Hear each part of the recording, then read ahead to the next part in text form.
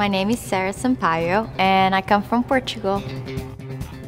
I'm very shy, I'm very caring, and I'm very determined. I set up goals and I work very hard to achieve what I want.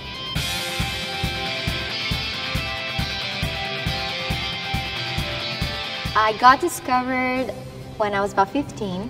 There was this contest for modeling in Portugal. I was actually very young at the time, so they asked me to come next year.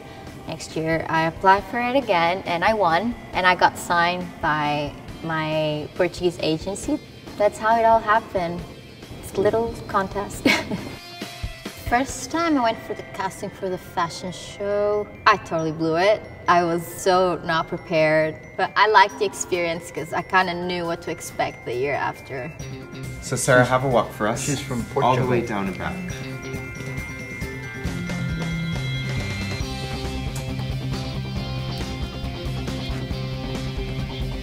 Relax, relax. Everyone's like shaking. I know. Oh, thanks very much. Thank you. Bye.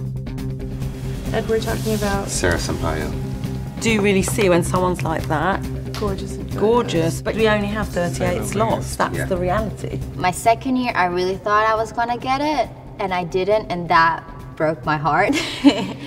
So I worked very, very, very hard for my third try, and I didn't want to give them any excuse not to book me.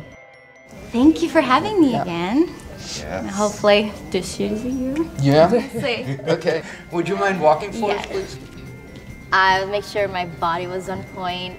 I worked on my walk. I left all my insecurities at the door, and I literally just went for it. You've been working over the last year, I can tell. I have to. Yeah, you have been. And I think it went well because I got the show that year. When I heard that I was gonna be an angel, it was funny because my agent called me and he was like, "Have you heard?" And I'm like, "What do you mean?" "You got it." And I'm like, "Got what?